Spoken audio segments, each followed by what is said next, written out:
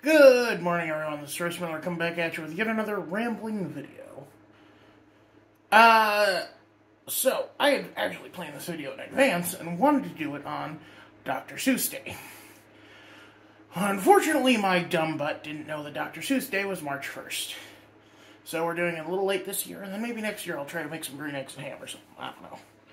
Anyway, I wanted to take this moment to talk about one of my favorite childhood Dr. Seuss books. A book that I had as a little kid, and one that I had gotten as an adult about 2016 or so, and unfortunately was, well, not unfortunately, but was sadly retired. Well, not even sadly, but, was retired in, was it 2020, 2021? I forget. Anyway, today we're talking about McGilligan's Pool. This is one of Dr. Seuss's older books, as you can tell by the fact that it's in a more monochromatic style. Like, here, let me pull up one of the drawings quickly.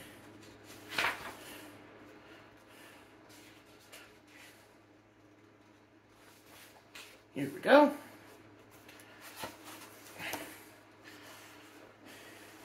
I do like the older Dr. Seuss works, and because for what they lack in color, they make up for in just kind of a depth almost. Look at that. That is a gorgeous shot. Good composition, perfectly frames the text. Dr. Seuss was as much a editor as he was oh god, this is too hot. I'm sorry, I gotta take this off. I got that last Halloween on sale. Well, November 1st on sale. And thought I could find a use for it, but it's too hot to wear it. My head is too fat. I'm already turning red. I'm turning the AC back on. Hopefully that doesn't get too loud for y'all. Anyway. So, I'm going to read you the book, show you the pictures, and then we'll talk about why this book was retired. So you see here this beautiful image of the swirling water, the fish, and the worm. It's just a good, again, the composition is phenomenal. It's not just a well-illustrated book. It's not just a well-written book. It's a well-made book. And, that's weird to say because oftentimes, the writers don't have to be illustrators, nor do they have to be editors. Those are three separate professions. But Dr. Seuss had to kind of do all three. And yes, I know there is some rumors going around that his wife may have actually been responsible for some of his best books. But that's neither here nor there. The point is, Theodore Geisel was a good man, a progressive. He was actually critiquing America's apathy toward World War II before we even got to it. He was kind of there with Captain America, because Captain America punched Hitler before we even declared war on Germany. Anyway, back to this. We first see these elderly farmer chastising a young lad. "Young man," laughed the farmer, "you're sort of a fool. You'll never catch a fish in McGilligan's Pool." And here we delve into what I believe is a later reprint, because it's more in color.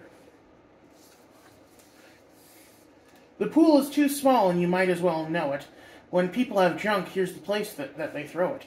You might catch a boot, or you might catch a can. You might catch a bottle, but listen, young man. If you sat 50 years with your worms and your wishes, you'd grow a long beard long before you'd catch fishes." And we have this humorous picture of a bunch of junk at the bottom of the pool. Again, the worm tied around the hook, or not even tied, he's more like just kind of like how a boa kind of wraps around a branch. And a cute little bird at the top corner there.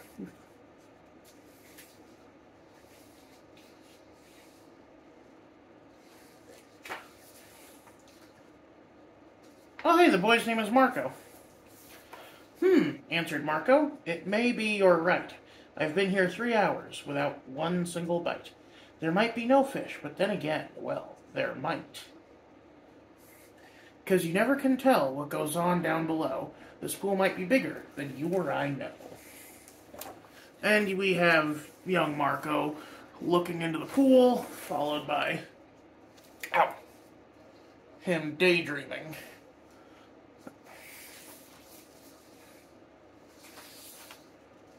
This might be a pool, like I've read of in books, connected to one of those underground brooks.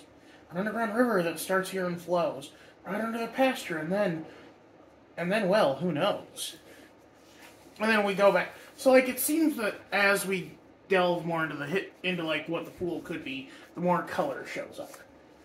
So here we see the pool going through the thing, and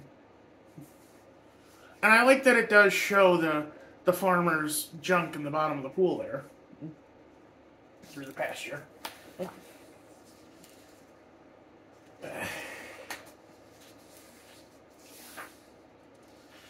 It might go along down where no one can see, right under State Highway 203, right under the wagons, right under the toes of Mrs. Umbroso, who's hanging out clothes. It might keep on flowing, perhaps who can tell, right under the people in Stevens Hotel, right under the grass where they're playing croquet, and under the mountains far, far away. And here we see, like, as the pool's going along, past all the things, you know, described of in the poetry, but also just very well illustrated. Like, Dr. Seuss, he had good, like, he had good artistic skill. You know, it takes a lot to make such simplistic sketches read so well. I was almost a poet there, rhyming skill and well. There might be a river, now mightn't it be, connecting McGilligut's pool with the sea. Then maybe some fish might be swimming toward me. If such a thing could be, they certainly would be. And then we see, like, it going past the city, and we see it finally connecting to the sea, and there's a weird, like, I always found it weird that there was this little stabilizing beam here, because that implies that this is a man-made structure. Cute little boat. And again, like, the water in this art is so beautiful. Like, just look at how it swirls and stuff.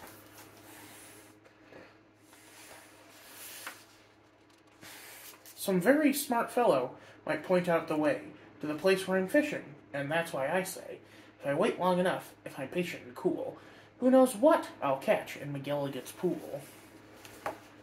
And we have some fish. It's weird how it keeps swapping between black and white. I might catch a thin fish, I might catch a stout fish, I might catch a short fish, or a long, long, drawn-out fish. Any kind, any shape, any color or size. I might catch some fish that would open your eyes. And here we get into the meat of the book. We start seeing some of these cute little caricatures of fish that Dr. Seuss does throughout the rest of the book. I won't be surprised if it's a dogfish. I won't be surprised if a dogfish appears, complete with a collar and long floppy ears, loafing along, and perhaps he might chase a whole lot of catfish right to this place. And then, of course, this is taking catfish and dogfish literally. I believe, in reality, a dogfish is either a seal or a kind of shark.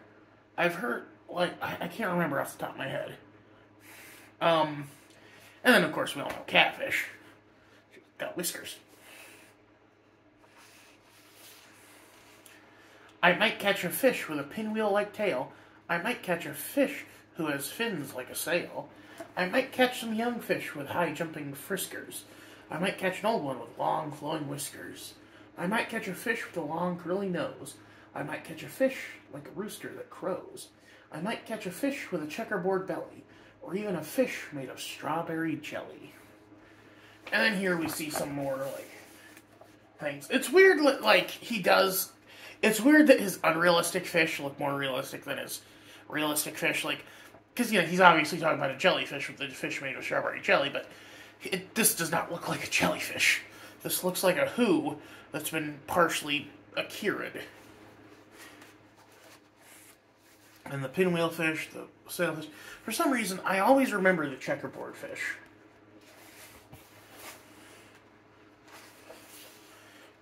I might catch a seahorse.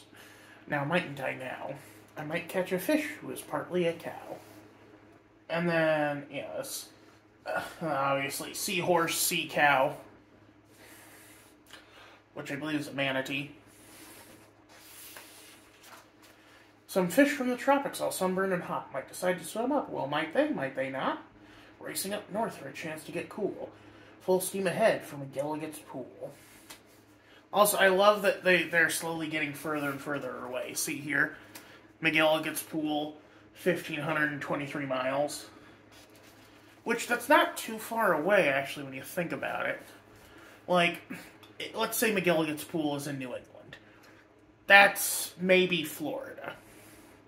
It might even be Alabama, I'm not sure. And we see just a dude chilling on a beach, and some fish who are like, some like weird goldfish-looking critters that are huffing and puffing. And here's where we get the racist one. I'm not going to say it, but I'm going to... Some Inuit fish from beyond Hudson Bay might decide to swim down, might be headed this way. It's a pretty long trip, but they might and they may. McGilligan's Pool, 4,227 miles. And I'll show you the picture, but, like, again, this is why the book was purportedly retired. And this is a dated depiction. This is not okay.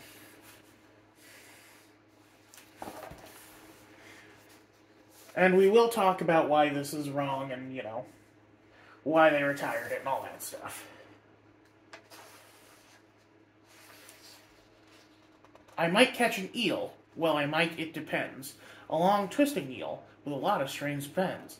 And oddly enough, with a head on both ends. One doesn't catch this kind of fish as a rule, but the chances are fine in McGilligan's Pool. And here we have just a cute little image of a two-headed eel looking at itself. I might catch a fish with a terrible grouch, or an Australian fish with a kangaroo's pouch. The funny thing is that I don't know if they knew this at the time, because, like, this is one of Seuss's older books. I believe it's from the 30s. I'd have to check the publication date. Hold on.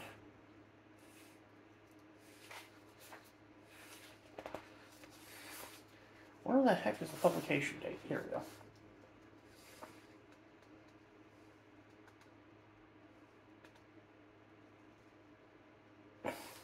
$1947.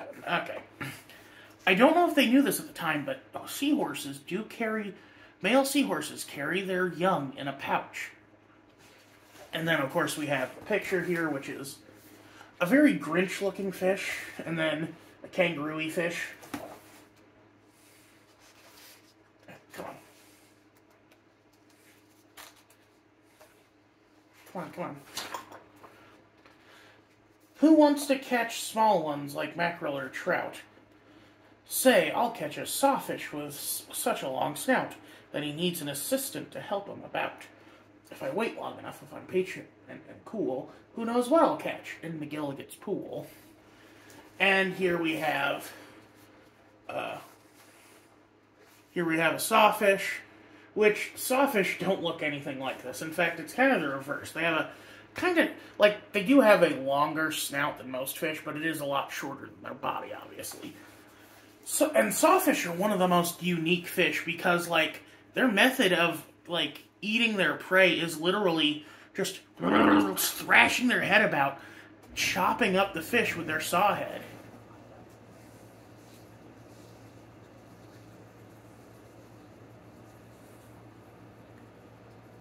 Some roughneck old lobster, all gristle and muscle, might grab at my bait, then I would have a tussle.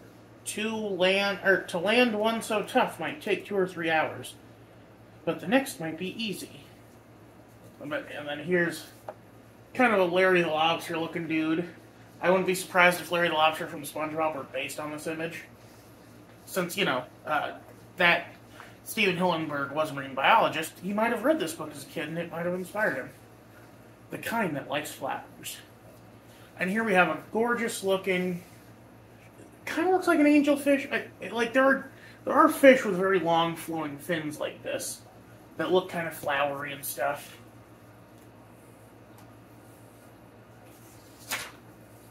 I might catch some sort of fast-moving bloke who zips through the waves with an overarm stroke. I might and I may, and that's really no joke. And here he's swimming. Kind of looks like a frog with the flippers and stuff.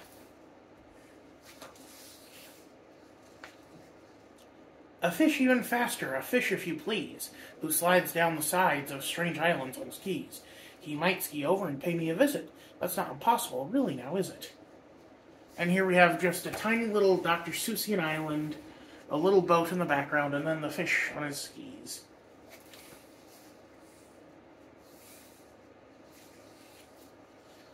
Some circus fish from an acrobat school, might stage a big show in McGilligan's pool.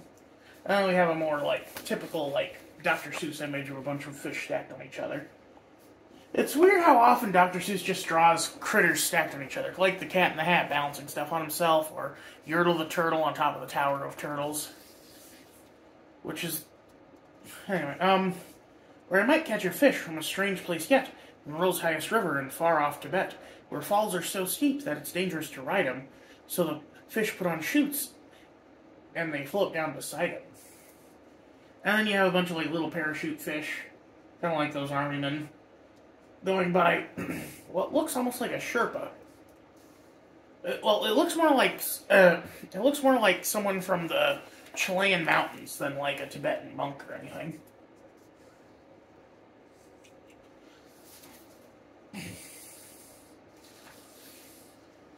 From the world's deepest ocean, from way down below, from down in the mud where the deep divers go, from down in the mire and the muck and the murk, I might catch some fish who are all going glurk. And there are these weird fish who just all going in a row chanting glurk, glurk, glurk, glurk, glurk. Come on. Whales! I'll catch whales. Yes, a whole herd of whales, all spouting their spouts and all thrashing their tails. I'll catch 50 whales. Then I'll stop for the day, because there's nothing that's bigger than whales, so they say. Still, of course, it might be. And then just a bunch of, whales on their way to McGilligan's pool. Very... Yeah, there is kind of this weird, size here. That there is something bigger. Some sort of a kind of a thingamajigger. A fish that's so big, if you know what I mean, that he makes a whale look like a sardine. Kind of reminds me of the biblical Leviathan, this giant whale that was just bigger than anything you'd ever seen. Oh, the sea is so full of a number of fish, if a fellow is patient, he might get his wish. And then just this gorgeous tableau of all the fish from the book, and even more beside, all looking at the hook. Hey, I did make a rhyme. Yay, I'm good. There's a little elephant fish here that they don't talk about. There's sharks and there's things all... Little guy with puckered lips here. And that's why I think that I'm not such a fool when I sit here and fish in McGilligan's pool. Now... Again, this book was retired, for a good reason. It had a racist part. That said, I think they could have edited out the racist part. Dr. Seuss edited his own works within his lifetime. He knew when times changed that he had to adapt with them. And they could have easily taken the book out. I think the real reason they retired McGilligan's School was because it just didn't sell well. It's not Green Eggs and Ham. It's not Cat in the Hat. It's not Grinch Who Stole Christmas. It's one of his lesser-known works. And now it's never going to reach that level because it was retired. And because, I don't blame them for shelving it, but I blame them for making a show of it.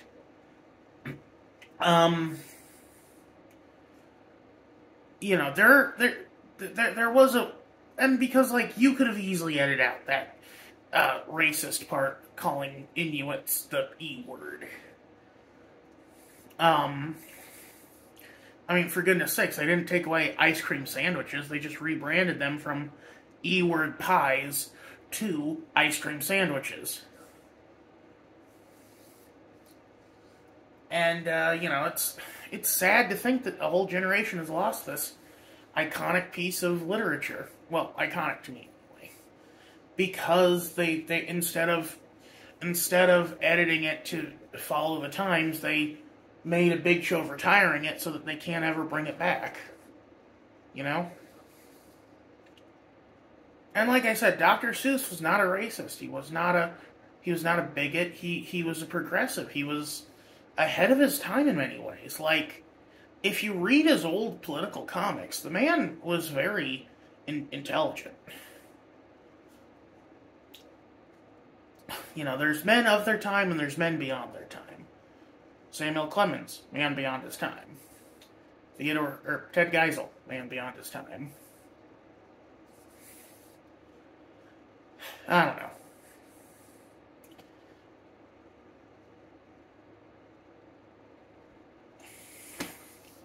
But that's just my 2 cents. Tell me what y'all think. Do you think that the book should have been edited, or do you think they're better off being retired? Obviously, the reason they were retired was purely monetary. There was no moral... I don't think there was really a moral high ground to all this. It wasn't like that... Because, like, you saw the book as I read it. It was not a piece of racist literature. It was a book about the amazing imagination of a child. Like, talking about, fantasizing about all the different fish that could be out there in the world. And that's the part that captured me as a child. Again, like, weirdly, one of the memories that always stuck with me is that stupid fish with the checkerboard chest. Anyway, that's going to be it for me today. Y'all have a good one. It's Royce Miller. I'm outie.